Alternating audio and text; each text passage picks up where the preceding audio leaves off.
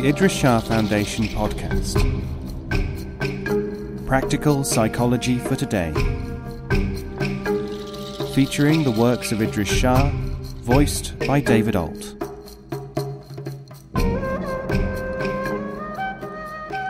Welcome to the Idries Shah Foundation podcast.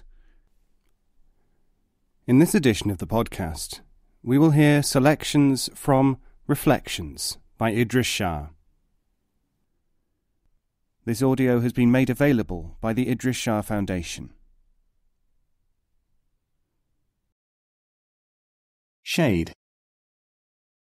Have you noticed how many people who walk in the shade curse the sun? Handcrafted.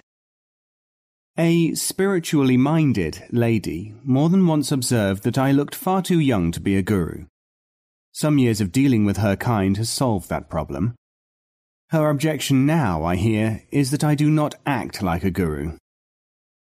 For one with such a mind, she seems slow to draw the obvious inference. People don't always get the gurus they deserve. They usually get the ones that they manufacture. And why shouldn't they? Nobody else would have them.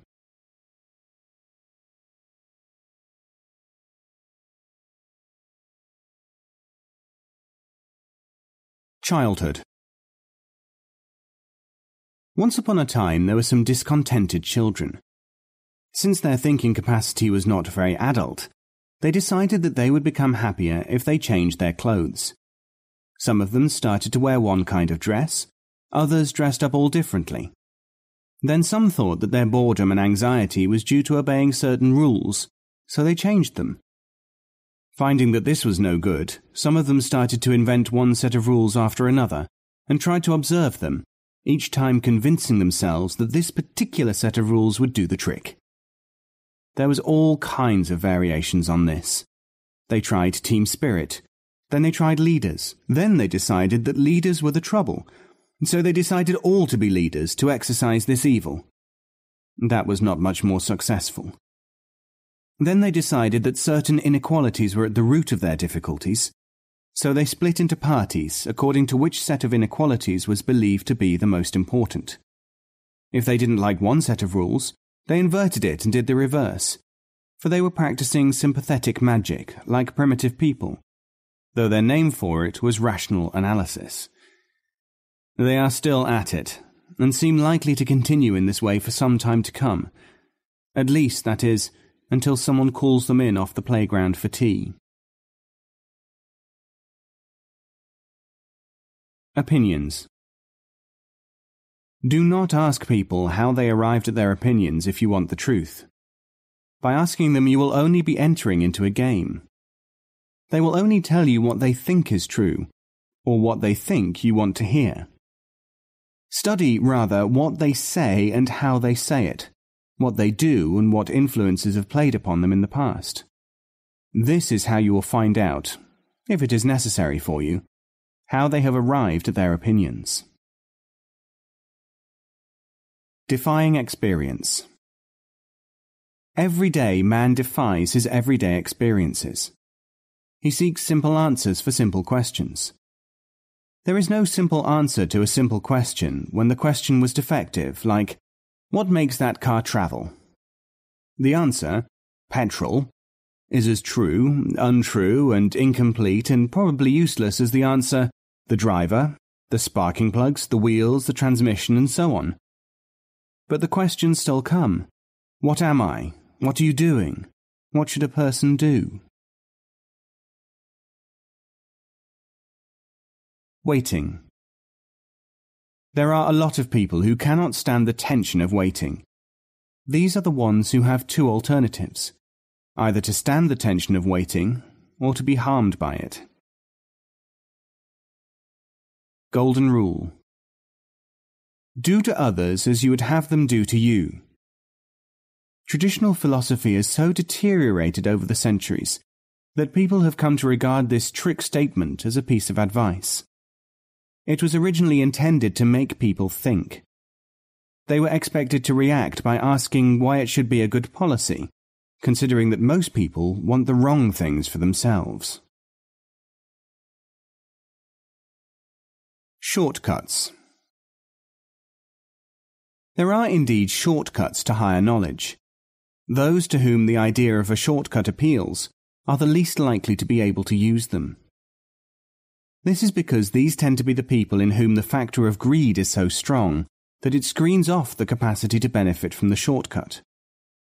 A straight line is not the shortest journey between 2 points, if that distant point is so screened that you may see it but not reach it. A man who arrives at the door of a house before anyone else may feel self-satisfied, not knowing that he has forgotten to bring the key. What the culture transmits. It is the stupidity and shallowness of some of our forebears which punishes us, just as much as the endowment of the wiser ones offers us opportunities. The rejection by the stupid of valuable materials in the past caused an impairment in traditional expressions and terminology. When this happens, the culture becomes unable to communicate experiences, because it has no means of doing so, no patterns, and a mutilated language. Thought stabilizes itself lopsidedly, like an organism which is compensated for the loss of one of its parts. Colorblind people cannot see colors. Time, place, manner. Forget the fables of ritualized thought, so that you can remember. The right thing, said at the right time, in the right way, will almost never be the popular thing, at the popular time, in the conventionalized way. Much knowledge is ignored, discarded or opposed, because it is not apparently from an expected source, projected in a desired fashion, presented in a comfortable, or modishly uncomfortable, manner. Out of context. People often quote things out of their original setting or context. Context in English means woven together.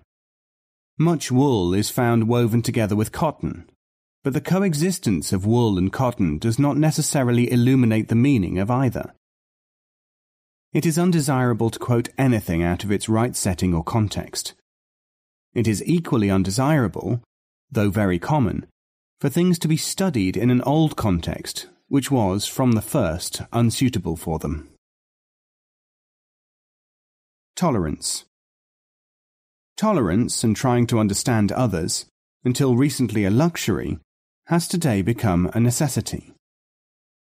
This is because, unless we can realize that we and others are generally behaving as we do because of inculcated biases over which we have no control while we imagine that they are our own opinions, we might do something which would bring about the destruction of all of us.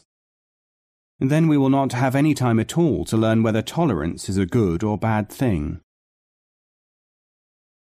Shins and arms. Why does a dog sink its teeth into your shin and not into your arm? Because, as an observer can see, the shin is within his reach, the arm is not. This, however, would not prevent the dog from imagining that the shin is a more vital part than the arm. No opinion is more tenaciously held than one in the mind of a person who has no real option to hold any other. Yet opinions are generally substitutes for what opinions purport to be. Have a care. If a Manx cat tells you that it is trying to preserve its long, beautiful tail, you don't have to believe it, especially if you have eyes. Certainty. What can you do with a person who says that he is absolutely uncertain about everything, and that he is absolutely certain about that? Opportunity. People forget that when an opportunity is accepted, it is not what they may think it is. A man recognizes and accepts an opportunity in accordance with the degree of man he is, and whether it is a corresponding opportunity. Ends. You are adrift while you still think that a means is an end. Society. You say that this society will come to an end because societies always have done so. I wonder whether they have ended because they were not really societies at all. Fame and effort. Effort makes some great men famous. Even greater effort enables other great men to remain unknown.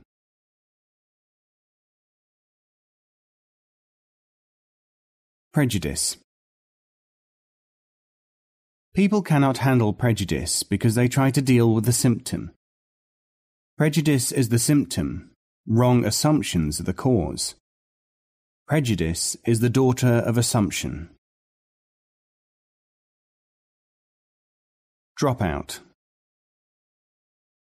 We hear a lot about dropouts, so much in fact that the people who talk about them have effectively attained their objective, to prevent us having the time to ask what it was that such people were ever in. Straws and camels. Talking about straws and camels' backs is just one way of approaching things. If you have enough camels, no backs need be broken. Optimist and pessimist. Sometimes a pessimist is only an optimist with extra information. Talent. Talent is the presence of ability and absence of understanding about the source and operation of knowledge. Unrecorded history. A philosopher of ancient times, after he had been dead for centuries, accidentally discovered that his teachings were being misrepresented by his living successors. Because he was still a dedicated and sincere individual, he managed to transport himself back to ordinary life for a limited space of time. When he eventually reached the earth of the humans, however, most of the people could not believe that it was him at all. But when he had convinced some people that he really had returned, some said, "Your being able to come back here is far more interesting than your ideas. Don't you see that?" So he made no progress with them, and had considerable difficulty in escaping their attentions. The people who realized that he really was himself said, "Did you not understand that the most important thing is not what you said or did, but what we believe you said or did? You, after all, are a transient here. We are continuous." Did you? Did you ever hear of the man who heard of a certain buried treasure? It was in a country where a foreign language was spoken. It was to be given to someone who exactly answered his description. A friendly and well-intentioned man offered to teach him the Chinese language before he set off. He had spent so much time in learning the language that he thought he'd better invest in a horse to get him to the horde before he was too old to enjoy it. When he got there, however, he found that Chinese was not the language spoken in that country, and when he did find the spot and could communicate with the people about the treasure, they said, "You can certainly have the treasure, but for one small point upon which you have unfortunately not informed yourself. The man who buried it specifically excluded from its future possession anyone who rides a horse." The First Ape and the Bananas. There was once an ape who discovered, in conversation, that there were such things as bananas. This information stimulated his innate affinity for bananas. For years he dreamt of the day when he would eat one. In the fullness of time, a bunch of bananas came his way. Eating them was a sublime experience, as marvelous as he had imagined that it would be. But from that day on, he was unhappy. He decided that he would never again have the chance of such a stimulus, anticipation and fulfillment as now lay behind him. Because of this belief, the ape became impossible to live with. Eventually, he lay down and died.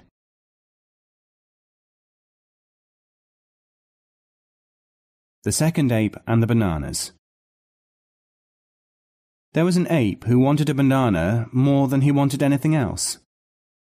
When he eventually got one, its taste fulfilled his highest expectations. Next time he was offered one, however, it did not seem to taste at all good. In fact, his original experience of banana eating had been compounded of 9/10 anticipation and 1/10 banana. When he tasted the banana this time, therefore, he spat it out, saying, "Oh, that is not what I call a banana. Someone is evidently trying to deceive me." He passed most of the rest of his life trying to find the right kind of banana. Ultimately, he decided that his first banana had been unique, so he gave up the search.